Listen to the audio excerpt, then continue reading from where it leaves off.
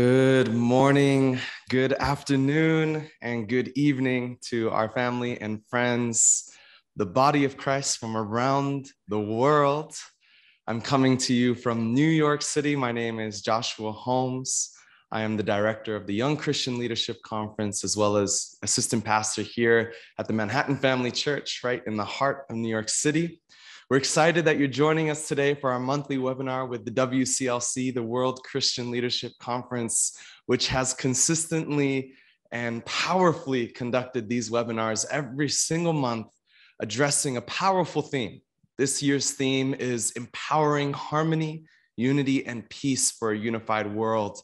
And I know many of you are here because you were so compelled by the specific topic that we're addressing today, which I'm so excited about, which is Godism, an end to the history of war and conflict. So Godism, as we know, as its most important task, has the mission to witness and proclaim a historical living God in a modern atheistic era. It holds as its fundamental understanding that God, as this incredible first cause, has two fundamental characteristics of internal nature, external form, masculinity and femininity, and it's manifested and reflected in all of his creation and most profoundly in us as human beings. It provides a guide for us in our life, an ideal to strive for, and it provides a way for us to unite, centered on a loving heavenly parent. So today, we are excited to showcase how this task to solving our history of war and conflict is possible through Godism. We're going to be showcasing a way forward for the body of Christ to really bring about a unified, harmonious, peaceful world. And we have a wonderful program prepared for you and prepared for all of us here with special panelists and authorities on this topic. And I pray that you can open your hearts to receive God's profound spirit, profound depth through his word. And in order to get us into that space, I want to begin with an opening song as we invite up the Takashima family to sing the song You Say.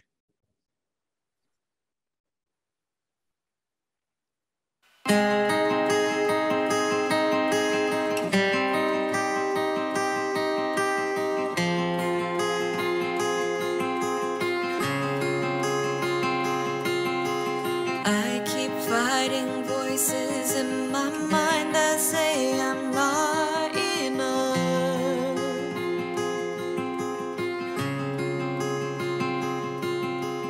Every single lie that tells me I will never measure up.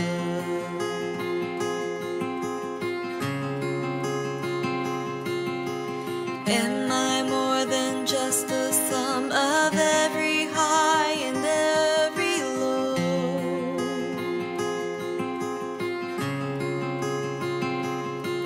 Remind me once again just who I am, because I need to know.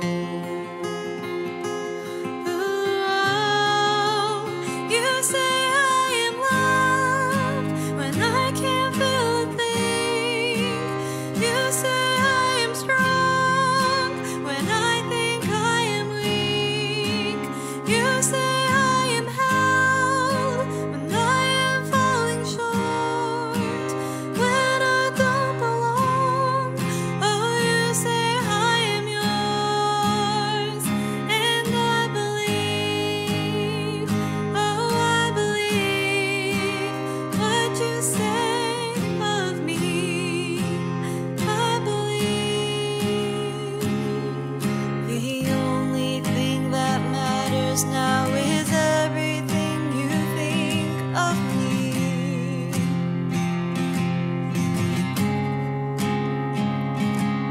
In you I find my worth, in you I find my identity. Ooh, you say I am loved when I can't feel a thing. You say I am strong when I think I am weak. You say I am held when I am falling short, when I don't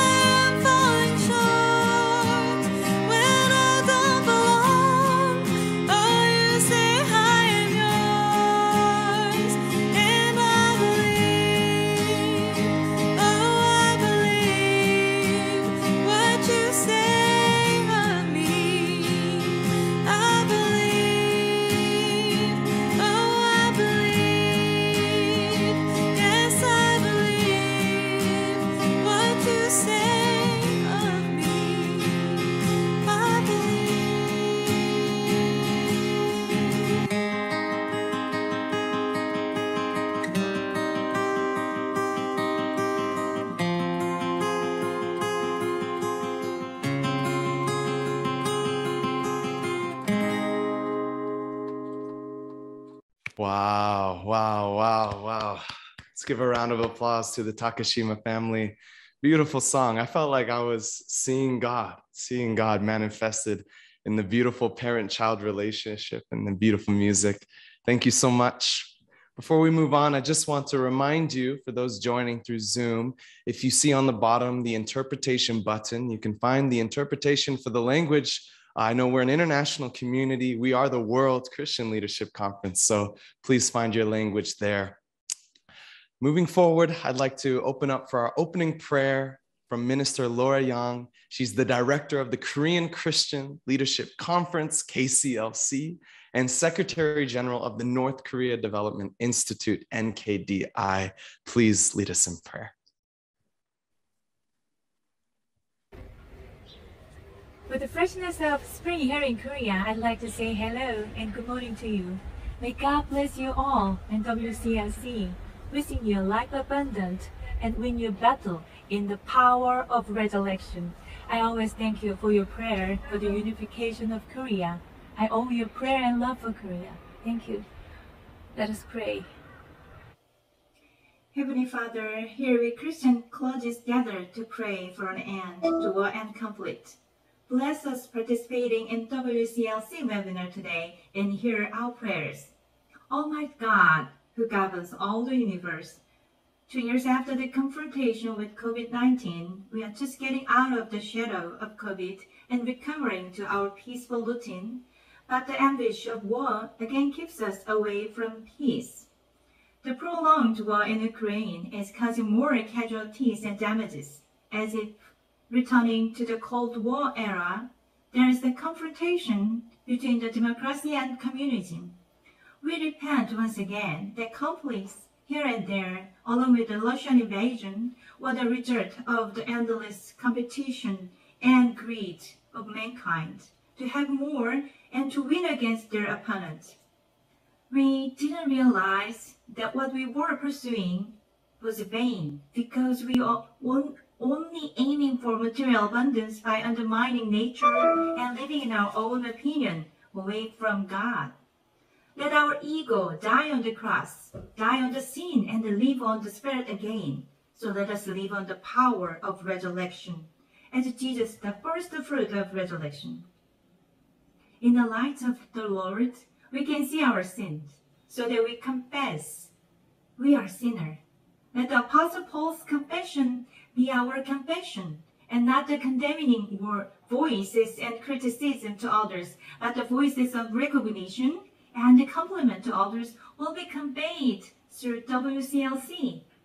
The whole world has been looking at the war in Ukraine and showing the power of the prayer of community against the war. This prayer is love for our neighbors and hope for humanity. I believe that this love will overcome darkness and evil and bring about the ending of war. I also believe that God created our bodies fearfully and wonderfully to overcome all viruses and germs. Let us remind this and manage the environment not to be polluted anymore and take good care of our bodies and minds, the holy temple, and help ourselves restore the immunity that God had given us. Hopefully, mankind not given to any virus in the future. Father God, please lead us and bless us. Let the heart of Jesus fill our mind so we can look at our neighbors as the masterpiece made by God. Through this in mind, we become the hands of Jesus to take care of our neighbors in need. Especially, let us do our duty as Good Samaritan toward Ukraine. May our heart be filled with harmony and mutual prosperity, not with the selfish and greed anymore, and let us become full of scent of Christ in our daily lives and serve others as faithful stewards in God's grace and fulfill our mission that making our land kingdom of God with full of justice and love. Hope our everyday life be a worship toward God. Let the WCLC smiles and comforts to the world as all together Christian, not almost Christian. I prayed in the name of Jesus, who is helping us. Amen. Amen. And Aju. Thank you. Amen. Amen. Aju. Thank you, Minister Laura Young. for that prayer. Wow, that was almost the message for today.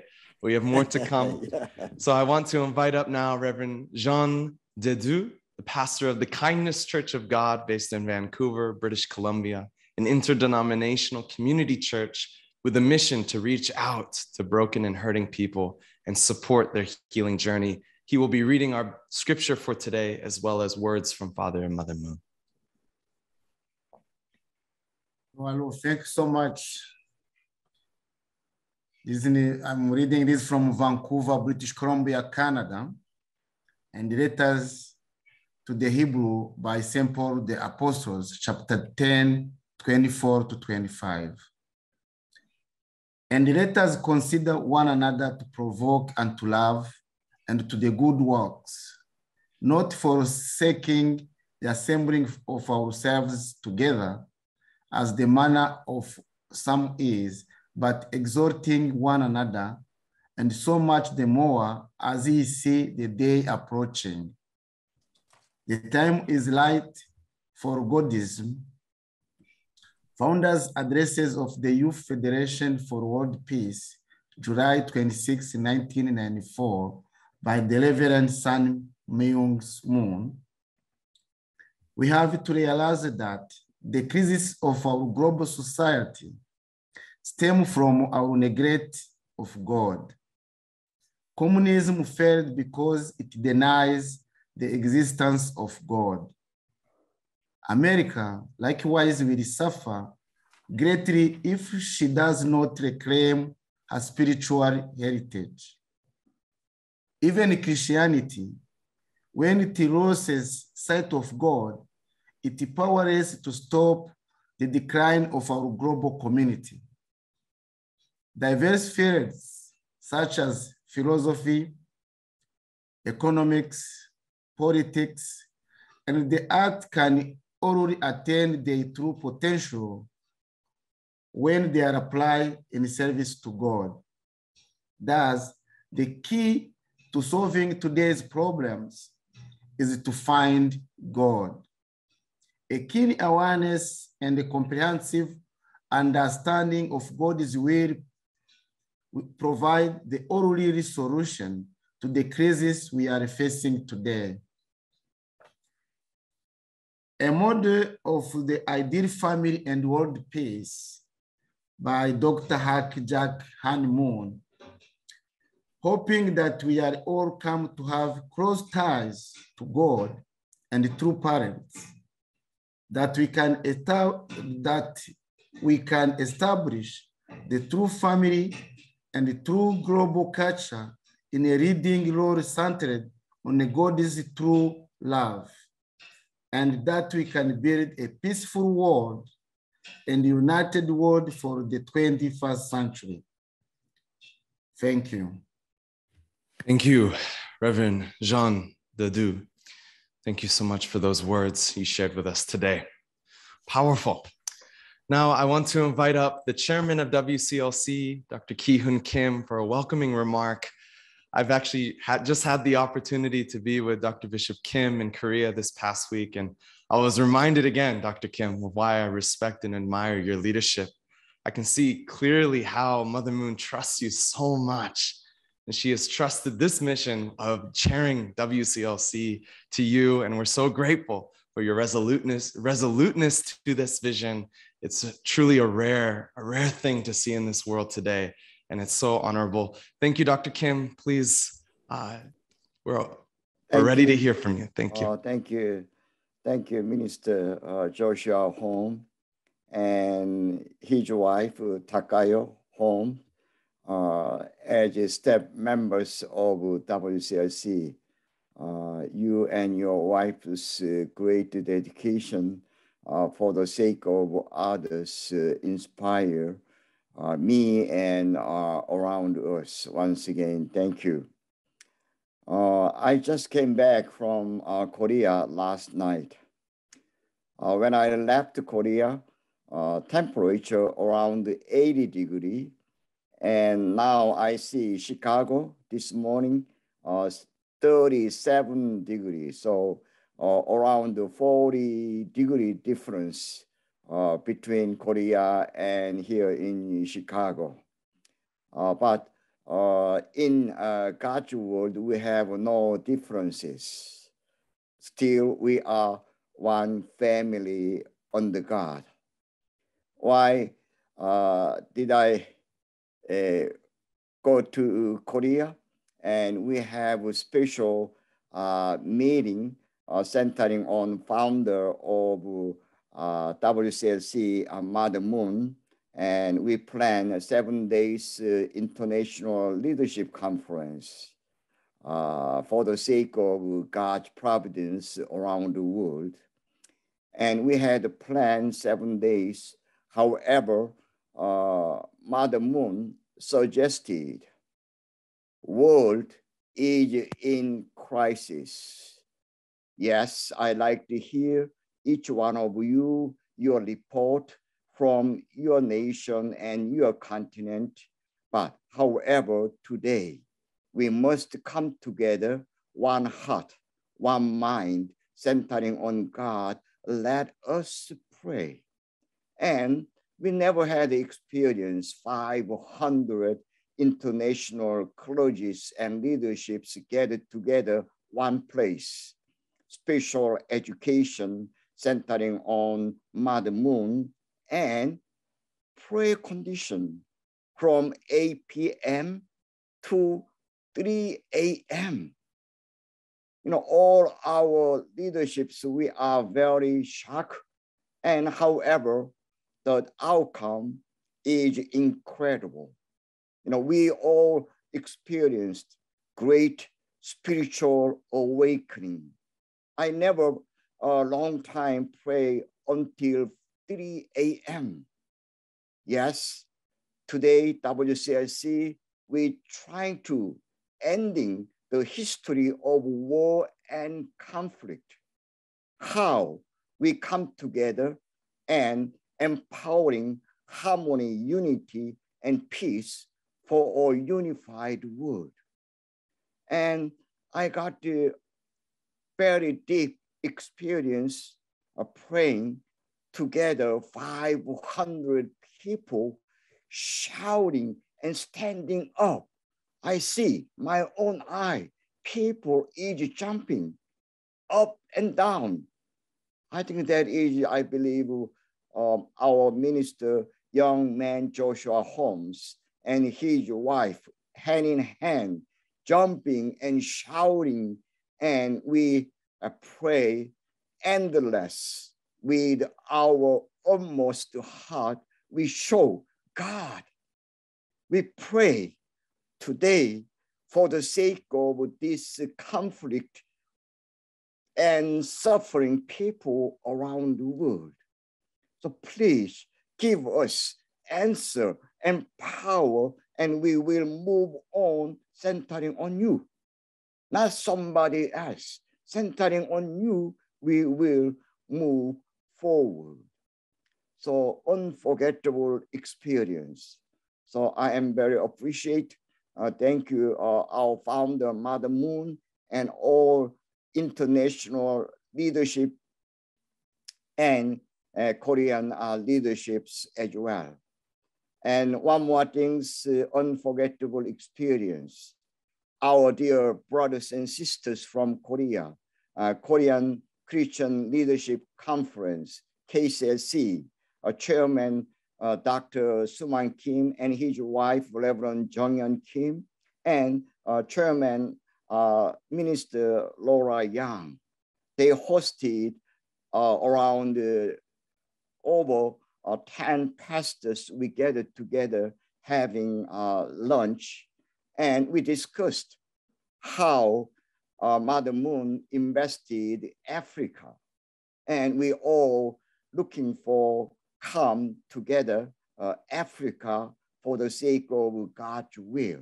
So WCLC, in near future, we really want to come together and visit one country of Africa and support from America and Korea, Japan, and around the world, how our founder, Mother Moon, love and her heart.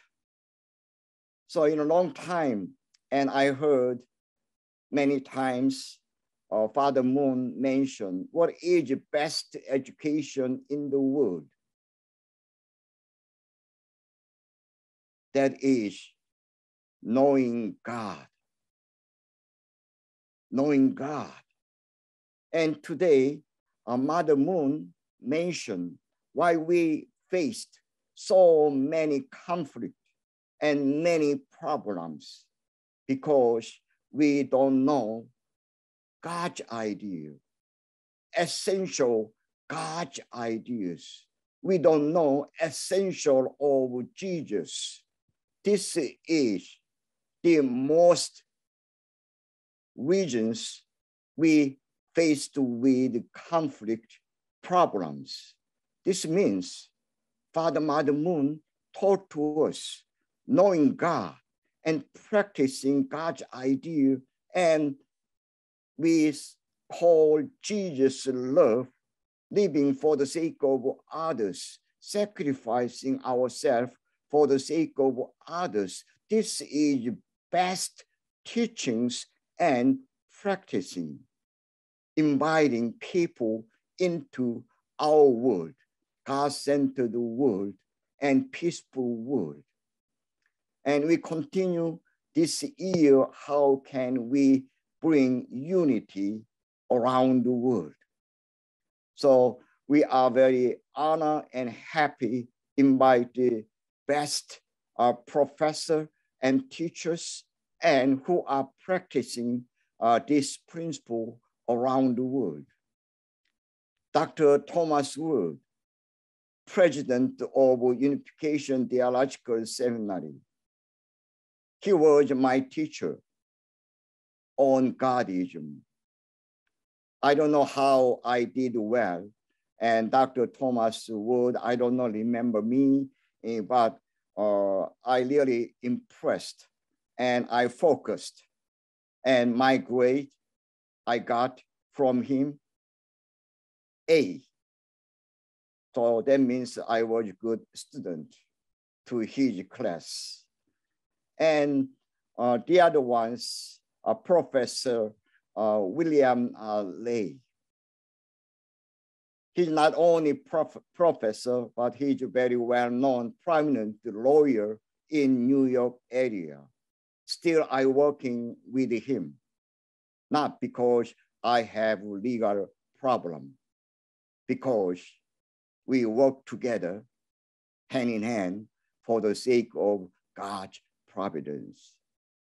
And I have another greatest, one of the greatest women, Miss S. Tomiko Durgan. We work together long time, UPF and many other projects together here and internationally. So I am very honored we have so experienced professors and actual ground frontline, and we will bring a great outcome from our monthly webinar. Once again, thank you so much, everyone, for your dedication. God bless you all, and thank you. Thank you, Dr. Kim. Thank you so much for our chairman. You warm our hearts, Dr. Kim, and I was honored to be there praying with you until 3 a.m.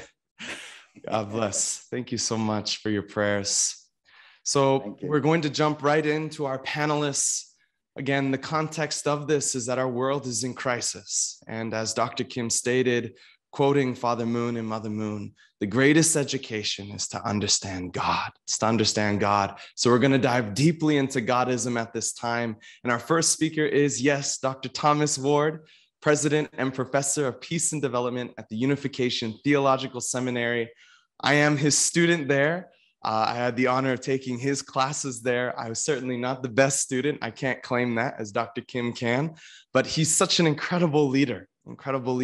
Over the course of his career, Dr. Ward has traveled between the United States and Korea more than 100 times. He's visited North Korea twice, where he met the DPRK officials, including North Korea's founding leader, Kim Il-sung.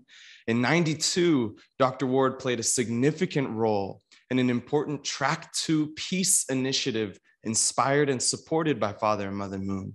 This led to the unprecedented decision by North Korea to suspend its annual Hate America Month, observed each year from June 25th to July 27th. So you can say that Dr. Ward is world-class, but also moving the entire world forward for the sake of peace. Please help me in welcoming up our professor, our president of UTS, Dr. Thomas Ward. Well, thank you very much, Pastor Holmes. You've made me very nervous now, but I will do my best. I hope that what I have to share today will be of use to everyone. Yes, I'm going to be speaking today on the topic, thoughts on Godism and the ending of the history of war and conflict. I hope that what I say will be of use to everyone. And I would like to give you some context, first of all, about Godism. Godism can also be referred to as unification theory. And Godism has its roots in the Bible and in the Christian tradition, divine principle, the teachings of Reverend Moon, unification thought, unification critique and counterproposal to Marxism, and the speeches and writings of Reverend Sun Myung Moon and Dr. Hak Jahan Moon. This is a picture of Reverend Moon, a very young Reverend Moon, and standing beside him is Dr. Sang Hun Lee, a medical doctor that Reverend Moon collaborated with so much in terms of the development of unification thought. And this text that you see there is Unification Thought, which was published in the English language for the first time in around 1972, I believe it was. There are so many publications dealing with unification thought, literally hundreds of them. I just put up a few. I just want to make the point that this is something which has been researched seriously by scholars for some 5 decades now. And we have had a variety of seminars, particularly we've had literally hundreds of seminars as well and symposia all around the world. But also at the University of Bridgeport and at UTS, where I've taught for a number of years, we've had numerous seminars over the years. And I'm happy to say that Dr. Ki-Hun Kim has been very active in those efforts. And he is, as he put it, really, he's a serious student of unification thought. And he's a wonderful person, I think, to be opening today's seminar and guiding WCLC as a whole, an outstanding leader and also a great scholar. And I also want to mention that our host today, Pastor Holmes, also has been involved in unification thought. And I was privileged to have him as one of my students last term. And he was also a very good student following in the tradition of Dr. Ki-Hun Kim. Our topic today is ending the history of war and conflict. The universe is based on laws of conflict versus laws of harmony. There are different perspectives on this. If you look at Marxism and the Marxist dialectic, it is a model that looks at the universe based on conflict. Friedrich Engels said that all things in our universe exist in a relationship of opposites. He felt that protons and electrons were opposites. He described male and female as opposites. And he said that there was a state of temporary unity, but a state of constant contradiction. And the type of relationship that existed between these different opposites was one of subject-subject, meaning that both sides kind of wanted to be in charge, so to speak. The type of dynamic, the type of metaphysics outlined to us by Engels is the basis, I believe, in many ways for a dysfunctional family. If neither husband nor wife can listen to each other, can reciprocate to each other, we know what the consequences are. And interestingly, in the Communist Manifesto, Marx and Engels predicted the collapse of the family because they saw the family through that type of a lens. Godism, however, is a model that's based on reciprocity. It doesn't say that men and women are opposites. It says that they are complementary to each other. It doesn't say that proton and electrons are opposites in conflict, but they are complementary to each other. And there's a dynamic reciprocal give and take action. And based upon this approach, centering upon God, man and woman are destined to create a harmonious, loving family, which is the seed, likewise, to be able to have a healthy community, a healthy nation, and likewise, a healthy and safe world. The culture of violence in our fallen world ultimately can be addressed, we believe, through harmonious, God-centered, eternal, blessed marriage. And we believe that there are 4 realms of heart that can be developed in a true family. There's the love that we first of all receive from our parents, and that allows us to develop what unification, what Godism refers to as object consciousness, to be able to feel the heart of our parents, to be able to feel the heart of God in a sense that we know, if I do this, which is a violation of God's commandment, it will break God's heart. Or if I violate this, which is something my parents asked me not to do, I'll break their hearts. I don't want to break my parents' hearts. And so we begin by developing this heart of filial piety, wanting to inspire God, wanting to inspire our families. And based around that, we develop within our family a context, a way to love our siblings from our parents' viewpoint. And that leads to us being able to form families where there's a true love between husband and wife, and ultimately a love of parents, where parents stand as God's representatives. And they have a longing heart towards their children. And they have a longing heart, likewise, towards their siblings and towards their own parents. Interestingly, Harvard sociologist Robert Sampson makes a very important observation about the way in which towns are composed and what makes them safe or not safe. He makes the observation that neighborhoods, towns, and cities are more likely to flourish when they are sustained by lots of married households. What that means is if there are a lot of married, stable couples in any given community, that's going to be the key to making that a safe community. He says family structure is one of the strongest, if not the strongest predictor of variations in violence across cities in the United States. So this just really supports the statement that I made about the centrality of the family. You might ask the question, how is Godism's focus different than the tradition of religious philosophy and Western philosophy in particular? If you look at the Western tradition, unfortunately, it's a kind of a cold, intellectually based tradition. I'm not saying that there are not many fine points. There are so many fine points, but Jesus was not just intellectual. Nevertheless, the most central core of Western tradition is an intellectual tradition. God himself, even in the Western tradition, is presented as being omniscient, omnipotent, and omnibenevolent. That is, God is all-knowing, all-powerful, all-good. Is that a God we can love? Or is that a God we're going to have a tendency to fear if we see God through that particular lens? Human beings, Western tradition teaches, have intellect, emotion, and will. But Western tradition and Christianity so often puts intellect first. We refer to human beings in the West as Homo sapiens, wise men, wise hominoids. The most important thing is to be wise. But is reason enough to cure the problems of our world and end conflict? Godism says no. You can't do it just with reason. Look at the most important figures of the 20th century. A person like Gandhi, who literally changed the fate of hundreds of millions of people, or Dr. Martin Luther King, who also made a huge impact upon tens of millions of people, Nelson Mandela, Mother Teresa, all of them, they used an affective, a love-based approach characterized by service, forgiveness, and sacrifice of self to make those incredible inroads in the ways in which they did. What determines whether a person is good or evil?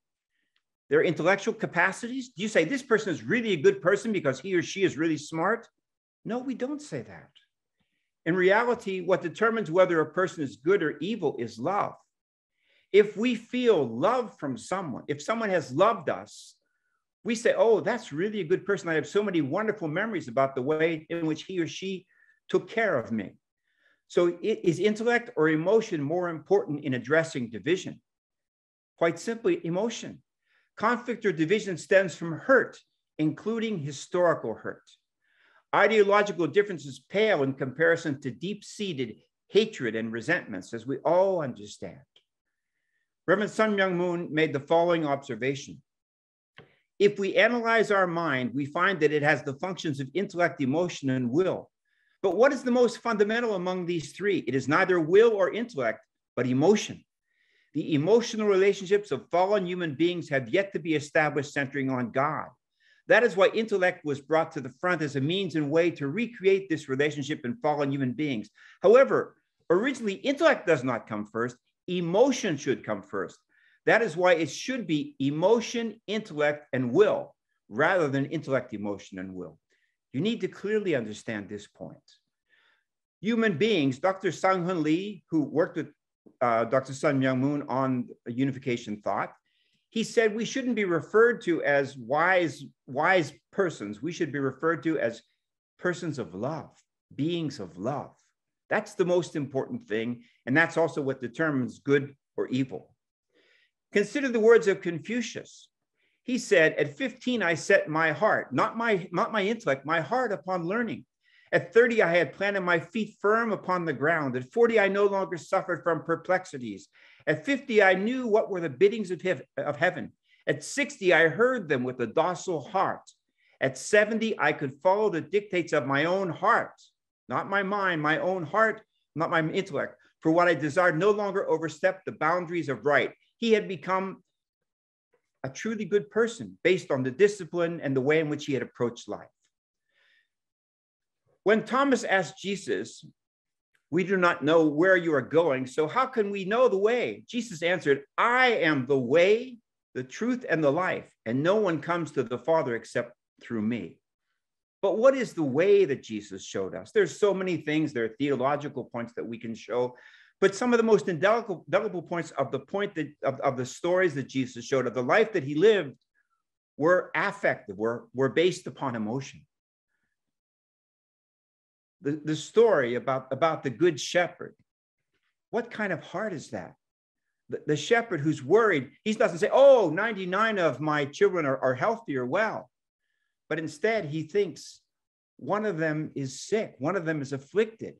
I can't have peace until that one finds peace. I'll never find peace until then. And likewise, the prodigal son. What an amazing story.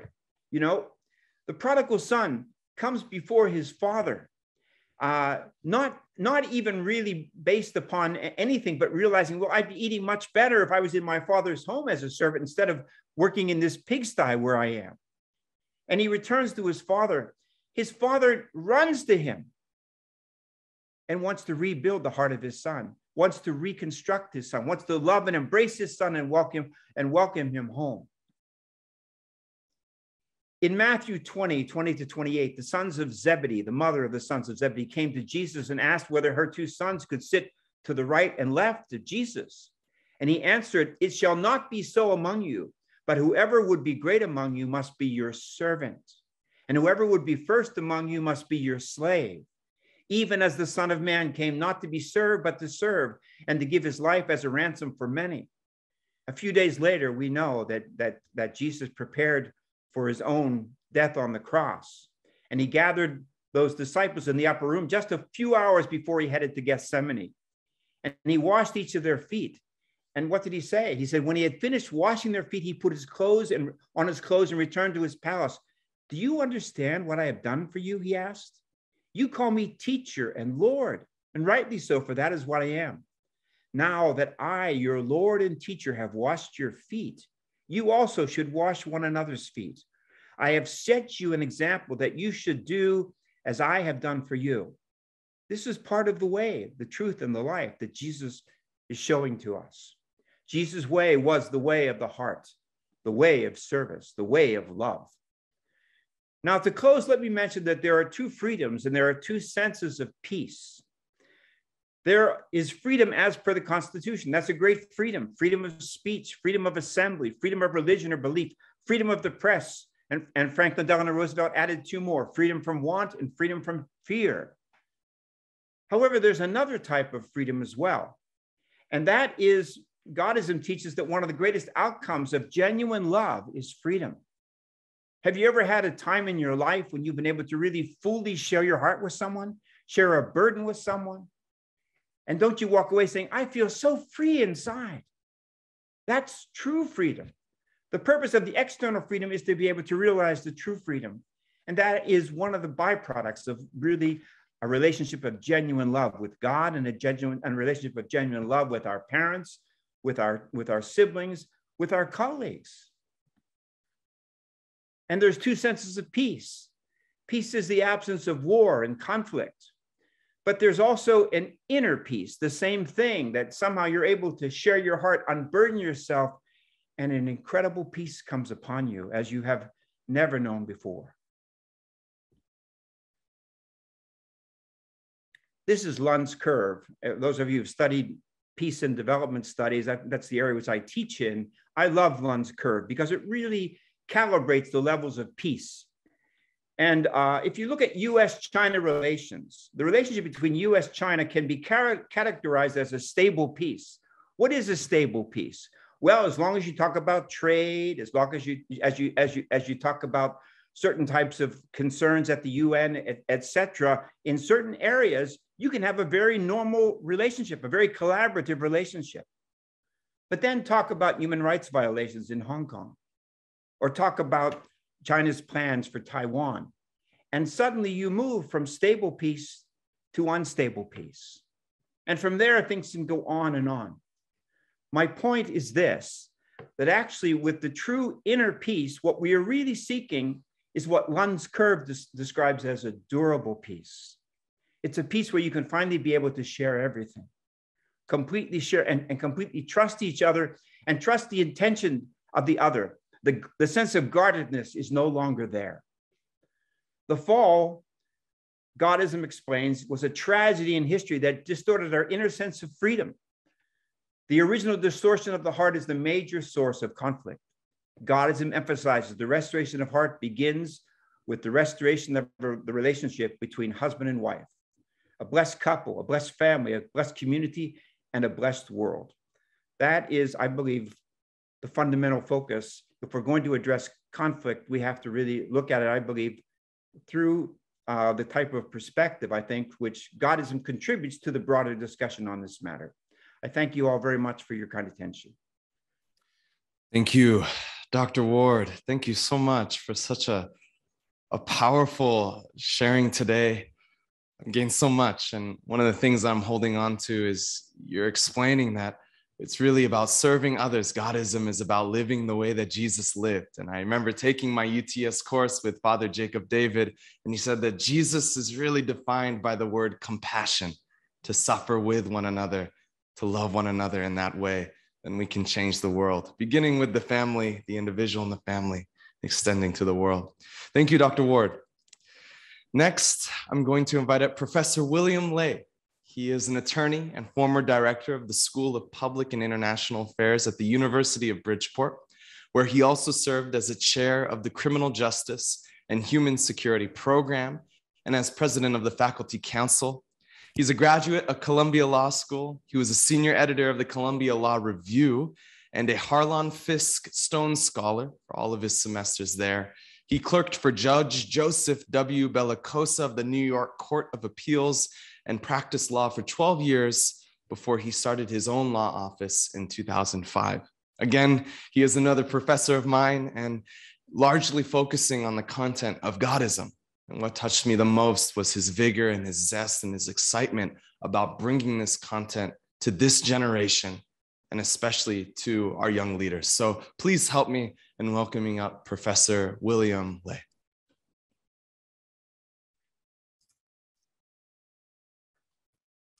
Good morning, members of the World Clergy Leadership Conference. It's really an honor for me to be with you this morning. Thank you for asking me to share a little bit about what is Godism. And in thinking about what Godism is, I think we have to begin with the story of the two thieves that were crucified with Christ.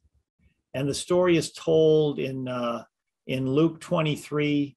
It says, "And one of the malefactors, which were hanged, railed on him, saying, 'If thou be Christ, save thyself and us.' But the other answering rebuked him, saying, 'Dost thou not fear God, seeing thou art in the same condemnation? And we indeed justly, for we receive the due reward of our deeds. But this man hath done nothing amiss.' And he said unto Jesus, 'Lord, remember me when thou comest into thy kingdom.' And Jesus said to him, verily I say unto thee, today shalt thou be with me in paradise.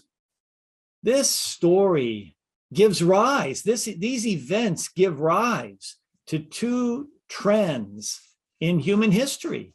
The religious tradition, where one malefactor says, I deserve what I'm getting, but my hope is in God. And the other tradition says, that's foolishness. You know, if you're the Messiah, save yourself and save us, and mocks God. In the last 400 years, we have seen this religious tradition develop through the Reformation, the Great Awakening, and the American Revolution into Western democracy today. Western democracy is not flawless, but look at its roots. Look at these great documents of American history, the Mayflower Compact, which begins with the words, in the name of God, amen. And it tells that for the glory of God and the advancement of the Christian faith, they had undertaken this voyage, and they do solemnly and mutually in the presence of God combine themselves into a civil body politic. They were consciously bringing God into the state for the general good of the colony. We promise all due submission and obedience. It's the first time this had ever been done in history. And the first constitutional document that established a political state, the Fundamental Orders of Connecticut. Where did it come from?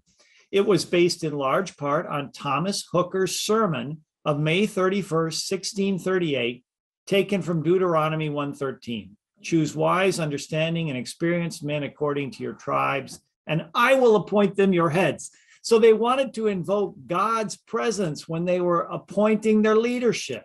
And what about the great fundamental document of American history, the Declaration of Independence? It recognizes divine providence. It recognizes nature and nature's God. In writing about that document, the great transcendentalist preacher Theodore Parker wrote, by democracy, I mean not the democracy of the parties, not the squabbling that we see around us, but it is that ideal government, the reign of righteousness, the kingdom of justice, which all noble hearts long for. Theodore Parker saw American history as a progress toward that great ideal, and he inspired Lincoln. That's why Lincoln was willing to say, I know the founders had their flaws, but we are moving in the direction of a great ideal. All noble hearts long for and labor to produce, the ideal whereunto mankind slowly draws near. The American Revolution and American history is an attempt to prove by experience this transcendental proposition, to prove that we can organize ourselves centering upon God. That has been the flowering and the fruit of the religious tradition. It's flawed. It's like the malefactor who was crucified with Christ, but it aspires to something great. Well, the humanistic tradition also aspires to greatness. The problem is it excludes God. In the Renaissance, we see great art, great music. In the Enlightenment, we see very brilliant philosophers. Where does it go? It goes to the French Revolution and the Reign of Terror, based on an anti-religious revolution, a revolution where the enemies of the revolution are destroyed. And that becomes the model for every communist revolution. In the Communist Manifesto and other writings, it is explained that the ideal of communism requires that humanity be entirely freed from belief in God. It's a superstition that enslaves humankind. Furthermore, history is viewed as a history of exploitation. They don't see God working in history. It's one class exploiting another. It's one race exploiting another. And how's it ever going to end? Well, in the fiction of communism, in the final phase of history, a class emerges which will seize power, destroy its enemies, take control, but will not exploit. That hasn't happened, and it won't happen without the spirit and heart of God. That is the fictitious proletariat class. To achieve its ends, the destruction of all culture and institutions is justified and even required. And that's why communism has undertaken what is called the long march through the institutions and has wreaked havoc in the institutions of the West. Today, we don't see the Soviet Union anymore. We don't see the communist states of Eastern Europe. We still have the People's Republic of China, which is ruled by the Chinese Communist Party. We still have communist North Korea. But in a sense, the age of the communist political states may have passed in some sense. However, the communism is still making its long march through our institutions. And this is probably something that we have to be more concerned with. So what is Godism? Godism is the unifying worldview. Godism is the worldview that can bring these two malefactors together. Democracy is not perfect, but it looks to God for its salvation. Communism is not totally wrong in its critique of some of the abuses and excesses of the West. However, the two thieves, who's in the middle of those two thieves? It's Christ. It's only by coming to God that we can unify those two trends and achieve what we are trying to achieve. Amazing. Thank you, Professor William Lay, for that incredible explanation of Godism. Another kind of approach and explanation furthering our understanding of Godism. It's powerful to hear specifically this point that we can and we have in the past been able to build nations and build a world that's centered on God. And when we do so, it creates a unifying factor that brings the world together. We need that. We desperately need that in our world today. Thank you, Professor Lay. Finally, our last panelist for today is our very own Mrs. Tomiko Duggan. She is the Senior Vice President of the Universal Peace Federation, UPF USA, and the USA Coordinator for the Interreligious Association for Peace and Development, IAPD. She has traveled to more than 70 nations, organizing conferences, symposiums, fact-finding tours, which brought together opinion leaders, educators, and media professionals with world political leaders. Her current work for UPF USA involves the creation and organization of educational leadership programs focused on connecting religious leaders through interfaith dialogue and addressing the roles of faith leaders from different cultures, races, religions, and nationalities. It's important work that she's doing. And she may not have been my professor, but her work has influenced me dearly. I knew Mrs. Duggan maybe before she ever knew me, simply because of a very common expression that goes around by her very famous name, which is that Mrs. Duggan is an incredibly powerful woman of God. She's a builder and a shaker. And I'm so excited that we get to hear from you today. Please help me in welcoming up Mrs. Duggan. Minister Joshua Holmes, thank you very much for your kind introduction. I'm grateful to participate in this wonderful meeting, this virtual gathering of God-loving and peace-loving clergy members, faith and civic leaders. This webinar theme, Godism, and in the history of war and conflict, called us to fundamentally reconsider how we approach solving the most challenging problems we face as individuals, families, societies, and nations. We are currently consumed by the daily reports of the horrors of the war in Ukraine. What is so painfully ironic is this conflict is between peoples of shared culture, ethnicity, political history, and religious tradition. They know each other through language, marriage, military training, and economic ambitions. Truly a war between brothers. I was privileged to travel to over 60, close to 70 different nations during the Cold War period, when the divisions and hostilities created by the Iron Curtain were very real. I had the opportunity to observe the refugee camps and the conflict in the Southeast Asia, oppressive social and economic restrictions created by communist authorities in the Soviet bloc nations, the violent disruption to life in Nicaragua and the Central America created by conflict against armed revolutionaries. In South Africa, the corrosive injustices created by the apartheid system.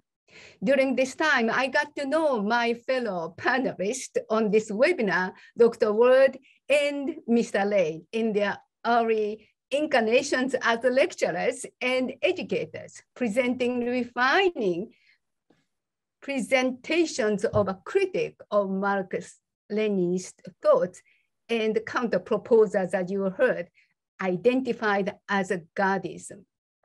If you wish to explore more the different logic of Godism from their presentation, it will be spiritually, intellectually enriching. I, however, would like to speak to you about the approach to Godism that is directly and immediately available to us all. When the communist world of the Soviet Union was still considered as a viable alternative to Western democracies, my colleague Larry Moffett, I escorted 5 top Soviet journalists on fact-finding tours to Japan and Korea. This was a part of a build-up to the 11th World Media Conference in Moscow and the meeting between the Father Moon, Reverend Samuel Moon, and his wife, Mother Moon, Dr. Hak Ja-han Moon, and the President Gorbachev. One of journalists was Natalia Yakovlev. She was a director of a Novosti agency. After some time in Korea, she expressed genuine shock in seeing the amount and the variety of high quality available merchandise. She told me, "What have we done in my country? After the Bolshevik Revolution, we believed that the Soviet Union would bring about workers' paradise. Yet we do not have anything comparable to what I now see in Korea. About this country, Korea, we don't hear much about it. It was one of the poorest nations in the world at the end of the Korean War. This country far prosperous, and the people are enjoying the benefits of this wealth so much more than my country." She lamented this fact and expressed a deep discouragement for her country's future. Until that heartfelt conversation with Natalia, I only thought about criticizing Russia and the Soviet Union and coolly analyzing their limitations and failures. Now I understood this woman had the same hopes, ambitions, and ideas for her life and her country as I did for mine.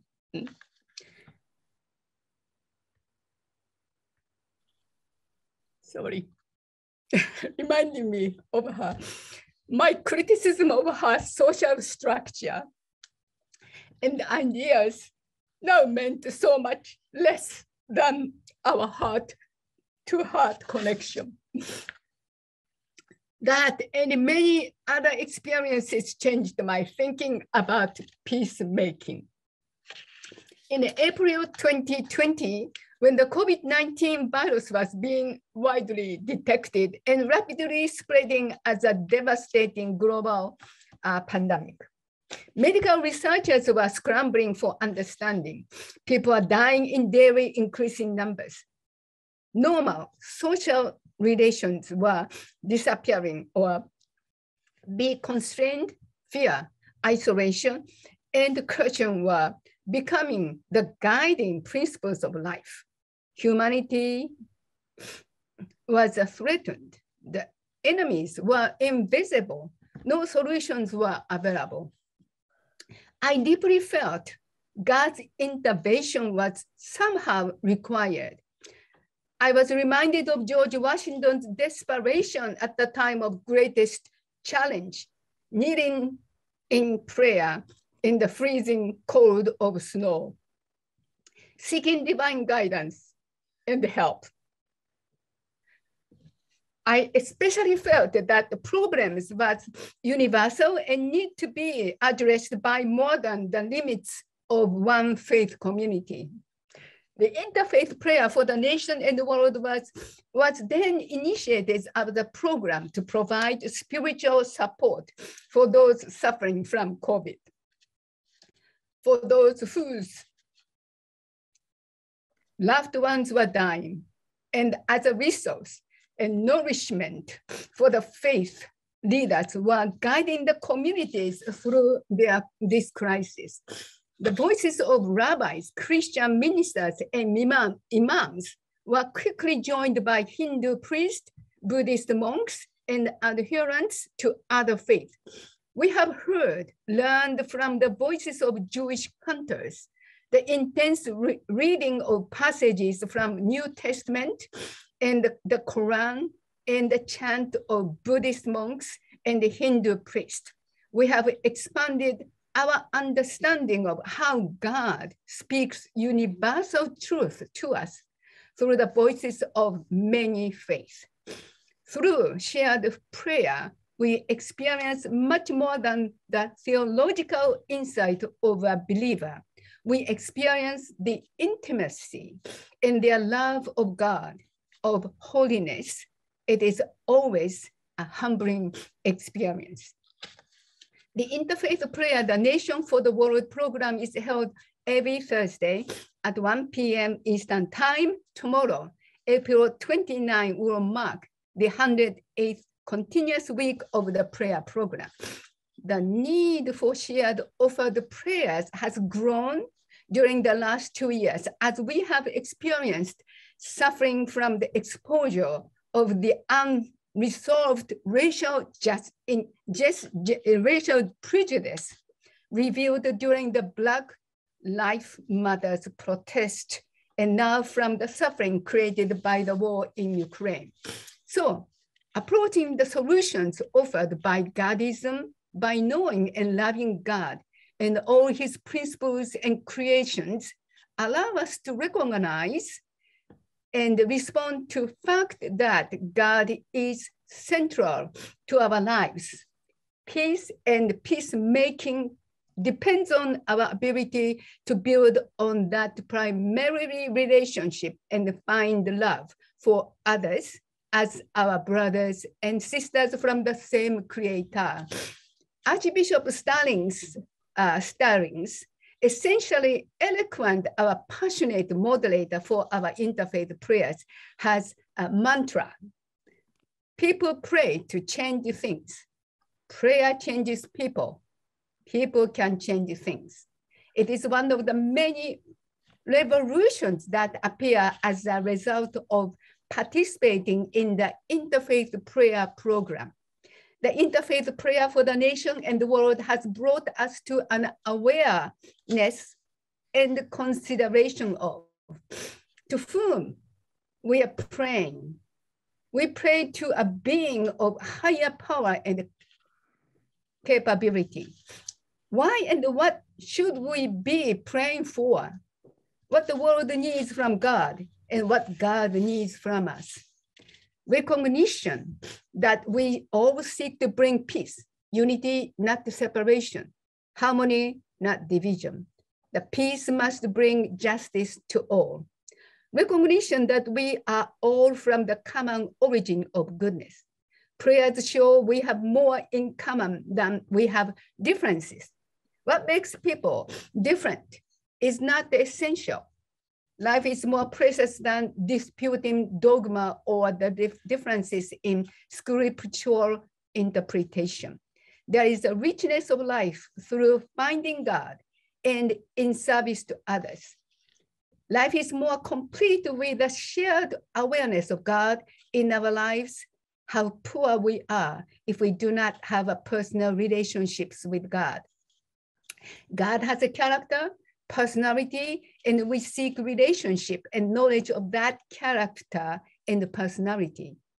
We may have different rituals, languages, and songs, but belief in God is a unifying place to begin relationship. We pray for someone to respond to our prayer. Interfaith prayer and dialogue inspire religious leaders who seldom hear or talk to other religious leaders. There is a common foundation for all faith leaders, that commitment to God and service to others create social good, the basis of a good family, and the way to pursue good governance. I want to close by the words. The Mother Moon, Dr. Hak Jae Moon, the founder of Interreligious Association for Peace and Development, quote, I believe faith leaders will play a unique and vital role. They are entrusted by God as a moral compass by providing their wisdom, valuable lessons in the ending divisions, hatred, selfish ambitions, by demonstrating the love of others. We are called to live for the sake of others. We are one family under God. God is parent to all. Thank you for providing this opportunity to share my experiences and thoughts. Thank you. Thank you, Mrs. Tomiko Duggan. Thank you so much for your heartfelt and also profound sharing. I'm deeply moved by your story, your experience, this walk of life that you've lived. And I'm reminded of just how important it is for the heart and heart connection. I think you also showed us a very practical step. I'm reminded from Dr. Rouse in January. He said, you know, what I feel is the issue in our world today is that we've forgotten how to pray. And you're reminding us through your example, Mrs. Duggan, that the power and the importance of prayer with interfaith especially. So I feel we've been given an incredible lay of the land of Godism and how it can end war and conflict. Dr. Ward, you shared with us the importance of having an affect mind or a heartistic heart, a mind behind Godism. And then Professor Lay showed us that in practice in America and beyond. And Mrs. Duggan, you showed us a practical first step that we can take, which is to pray with one another. If we're going to connect with God, if we're going to ground in God, we have to pray. We have to pray. So I'd like to invite up now for her reflection, Dr. Tanya Edwards, reflecting on these three speeches. She is the Director of International Affairs for WCLC. Please help me in welcoming Dr. Tanya. Thank you, Minister Holmes. It's wonderful to hear all of these lectures today. I want to quickly go over some of the things we had heard today. Godism, the ending of the history of war and conflict. With Dr. Thomas Ward, Godism is emphasizing on love. The laws of conflict in the US and us, laws of harmony, one of subject, both sides wanting to be in charge. Two freedoms, two symptoms of peace. The freedoms per the Constitution, the peace per Godism. Thank you for Professor Lay. We thank you for your input and your wonderful words. What is Godism? Referred to started with two thieves that he spoke about, as in Luke 23. Talked about religious tradition, humanity tradition, heard about the Mayflower conflict, and processing we can organize, proving we can organize, centering on God. And we talked about communism in the world and still marching through our institutions. Tamika Duggan, thank you very much. Godism is spiritually and intellectual. The head of the Korean conflict we heard, and from a heartfelt message. George Washington gave his greatest challenge was seeking divine guidance. God speaks universal truths to us every day. Prayer changes people and people can change things. Thank you. God bless. Thank you, Dr. Tanya Edwards. Thank you so much. So this has been a powerful webinar, and I hope everyone has been deeply moved. And we're going to move into the closing here, and I want to invite up, this is just the beginning. Everything is the start, and we want to continue to move forward as WCLC and continue to support WCLC's efforts. I now want to invite up the Secretary General of WCLC, Reverend Bruce Grodner, for just a few announcements before our closing prayer. Thank you, Reverend Holmes. Yeah, we have a few announcements. We'd like to just couple of save the dates. We have Reverend George Agude is on with us. He's organizing the IAPD Africa in collaboration with WCLC. That'll take place Wednesday, May 4th. I believe it's at 11 a.m. in the morning. Yes, our time. Is that correct, Kyle? I can't see it on my screen. Sorry. And we'll go to the next save the date,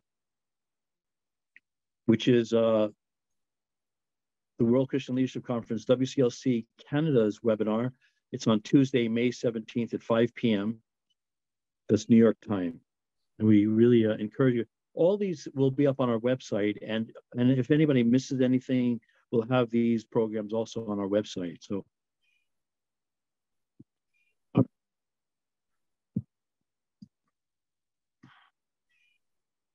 So our next webinar will be May 25th.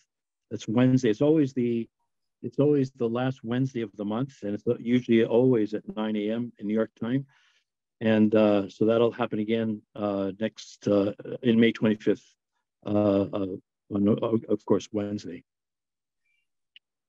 And we just like to encourage, where WCLC has many projects and ideas, and we want to work with the nations and the continents. And so please feel free to support in any way you can with your time, effort, and we are having incredible, like our translators have been really investing their time. But please, if you'd like to donate, you can either take a picture of this this queue, and it's also, you can just go to wclc.org/donate. And I think it'd be really, anyway, great. Dr. Kim, I will begin to donate every month to support. And I encourage anyone who really feels inspired with this kind of work and this collaboration to bring not only America and North America, but the world together as we're the World Christian Leadership Conference. Thank you very much. Thank you, Reverend Bruce Grodner, for those announcements. And yes, please feel encouraged to donate to support these efforts. It's powerful programming that WCLC is involved in. And yes, if you want to see any of these announcements, you can go to wclc.org. My wife does an awesome job of updating it regularly. Amen. And keeping you all in the loop with how God is working through this organization. To lead us in our closing prayer, I want to invite up Reverend Iona Smith NZ. She's the pastor of Bethel AME Church in Bridgeport, Connecticut, which is the oldest African-American church in Bridgeport. She is a history maker with an extensive background in holding major positions, both in sacred and secular areas. But one, she says outweighs them all, has to be that she is a mother. So please help me in welcoming up Reverend Smith NZ for our closing prayer. Good morning, Minister Holmes, to Dr. Kim, Dr. Ward, Dr. Lay, to Mrs. Duggan, Dr. Edwards, and Dr. Gradner. It is a pleasure to be here and to join you this morning from the sunny state, today anyway, of Connecticut. Solomon had a lot to say at the end of his life in Ecclesiastes 3, things that he had seen and things that he understood and paid attention to and watched. And if I may, I'll just read an excerpt before I pray. There's a time for everything and a season for every activity under heaven. A time to be born and a time to die, a time to plant and a time to uproot, a time to kill and a time to heal, a time to tear down and a time to build, a time to weep and a time to laugh, a time to mourn and a time to dance, a time to scatter stones and a time to gather, a time to embrace and a time to refrain from embracing, a time to search and a time to give up, a time to keep and a time to throw away, a time to tear and a time to mend, a time to be silent and a time to speak, a time to love and a time to hate, a time for war and a time for peace. Let us pray. Most merciful God, we come before you this day in the name of our Lord and Savior Jesus, and we have confessions to make. We confess that war, the word alone, produces a range of emotions from horror to imagination and admiration. And we ask, God, that you would forgive us. We confess that the world is fascinated by war and can find in war excitement and glamour. We confess that war's effects have been so profound that to leave it out is to ignore one of the great forces of like global warming and racism and classism, geography and economics and social and political change. We confess that war raises fundamental questions about what it is to be human and about the essence of human society. We confess that war is an indelible part of human society, woven in so that we understand from the time of our ancestors, when they first began to organize themselves into social groups, war was present. We confess the mark of Cain, a curse put on us which condemns us to repeated conflict. We confess, God, that there have been times when the absence of peace indicated a problem we were willing to walk away from. But today, we embrace an ideal or the idea of it. We embrace the idea that knowing God is the best education. We acknowledge that oligarchy, monarchy, and democracy, in their own way, right, and time, deliver the goods. We embrace marriage and the opportunity to create stability in every society by the presence of a husband and a wife and a mother and a father over every family. We embrace the opportunity to have webinars like this, though intellectual in nature, spiritual and religious at its foundation. And so we celebrate. We celebrate as we see the day approaching. We celebrate as we see that God and Jesus are in the middle of it all, just as the two sinners were on the outside. We embrace and celebrate the opportunity to recognize that our personal relationships will be the very thing that help us to continue to move forward toward a peace, a world peace that all of us can play a role in.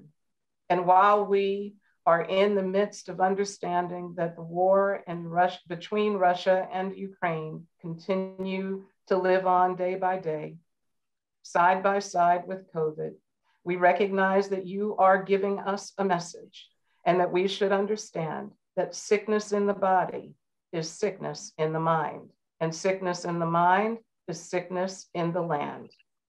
But we also celebrate this one thing. We celebrate that now we are the sons and daughters of God, and it doth not yet appear what we shall be. But we know that when God appears, we shall be like God, for we shall see God as he is. Amen.